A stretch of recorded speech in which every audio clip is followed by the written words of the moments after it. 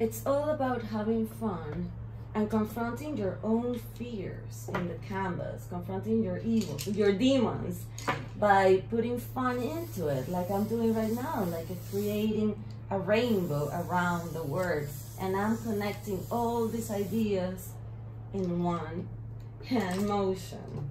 You see, now everything is connected by doing that. Now let's try it with the markers. I've never done that before, but I think it's gonna look beautiful. I love rainbows. And all those words that seem separate now are gonna be connected with one color idea. You see? It's a little crazy, I know, but I think it looks beautiful.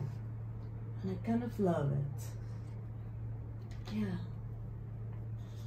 I think it's amazing how color can make anything look so beautiful. And then, what if I add some black in some areas? And I totally forget that it's a letter.